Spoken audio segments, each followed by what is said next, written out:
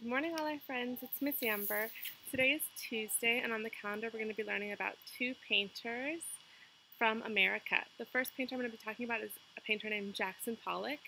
But before I get into him and his work and doing a recreation of one of his style paintings, I wanted to do the calendar and the weather and sing the good morning song. Okay, so let's take out our calendars. Today's Tuesday, the 26th, so we'll start with the days of the week. Sunday, Monday, Tuesday, Wednesday, Thursday, Friday, Saturday, and let's begin again. Sunday, Monday, Monday, what comes after Monday? Tuesday. All right, let's count our numbers. 1, 2, 3, 4, 5, 6, 7, 8, 9, 10, 11, 12, 13, 14, 15, 16, 17, 18, 19, 20, 21, 22, 23, 24, 25, and today is 26. Today's Tuesday, May 26, 2020. Great.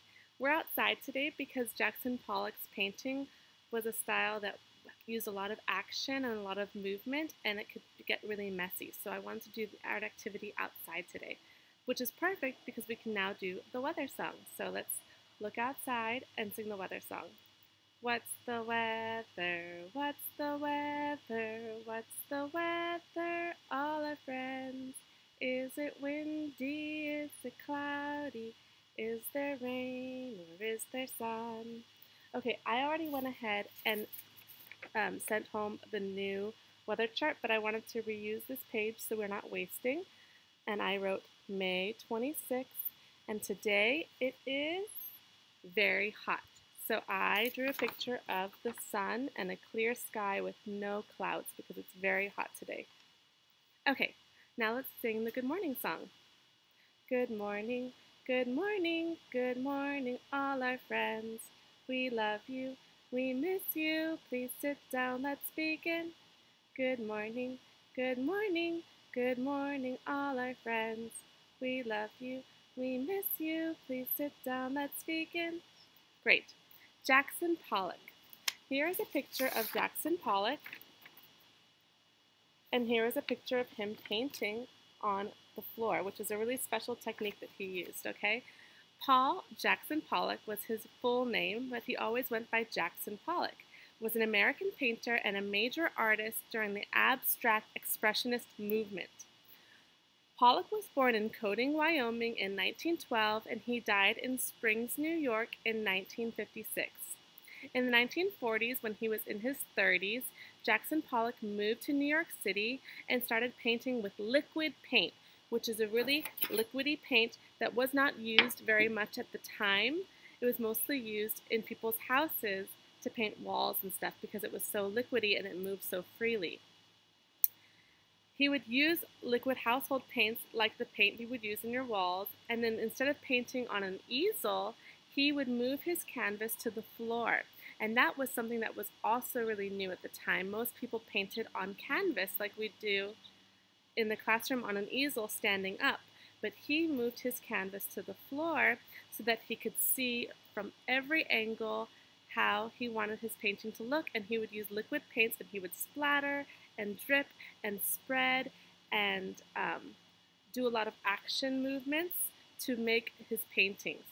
And he would walk around his painting on the floor and he would add drips and more splatters, and he would spread the paint across the canvas. He became well known for this new technique of splatter painting on the floor, and having his canvas on the floor and standing over it allowed him to see his artwork from all angles. He would move around his painting almost like in a dance, and he would stretch his arms across the canvas and really splatter the paint all over the floor. The style of painting became known as action painting because it used a lot of action movements. His nickname was Jack the Dripper because he would drip and splatter paint on his canvas, which was a new technique. His paintings are in museums all over the world, and they're very famous because they were so new at the time, and they have sold for tens of hundreds of millions of dollars. Okay, so here are a few examples of his paintings. So you see how it splatters and drips Here's another one with reds and yellows and blacks. And here's my favorite with blacks, whites, blues, and yellows. And then here's a picture of him standing over his canvas and splattering the paint. Do you see how much movement it took? Okay, so in honor of Jackson Pollock as the American painter, I brought some liquid paints from my house that I had. I had paint and I just added some water and I put them in cups. And I brought popsicle sticks and brushes because he would splatter paint with sticks or big brushes, painting brushes, house brushes, whatever he had. And he would also just drip from the can his paints on the paper. So we're going to do some drip painting today outside. And I would like you to see the technique of action painting, okay? And if you feel comfortable and you have space in your backyard, you could do some action painting of your own. All right, now let's take a look at this type of style painting.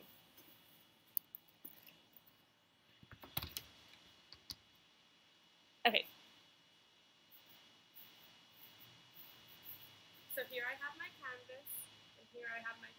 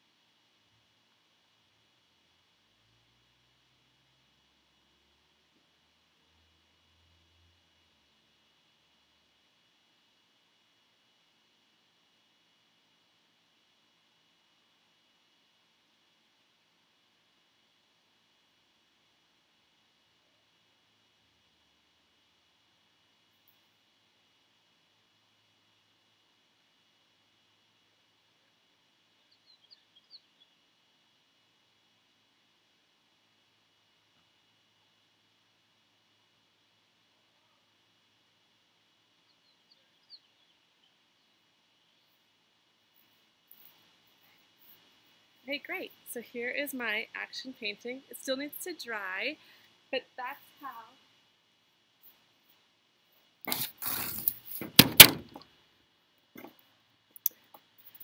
how Jackson Pollock painted. He would use the canvas on the floor and he would walk around his work and splatter paint. And his famous technique was what made him so popular because it was something that was never done before. So here again is Jackson Pollock painting on the floor, self-portrait, and all of his paintings. I hope you enjoyed learning about Jackson Pollock and his action painting technique. And I hope that if you have time and the materials, you can do your own action painting at home. Okay, friends, bye. I hope you had a wonderful long weekend, and I'm so excited to see you guys in our Zoom meeting.